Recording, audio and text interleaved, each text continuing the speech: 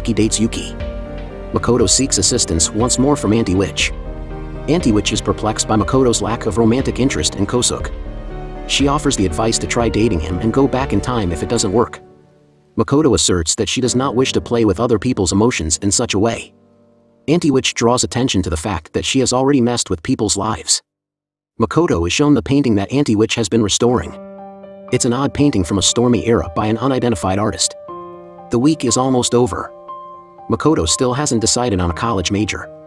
She gets asked if she is dating Kosuke by Keiho and her friends as she is on her way home.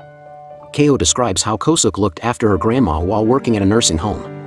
She fell in love with him from a distance because of the tales of him being so nice and compassionate. Kosuke claimed that Makoto's good quiz score had inspired him to work harder when Keiho asked him out. Makoto decides to make things right after realizing the harm her time travel has done. Makoto thinks back to Tuesday when Keiho asks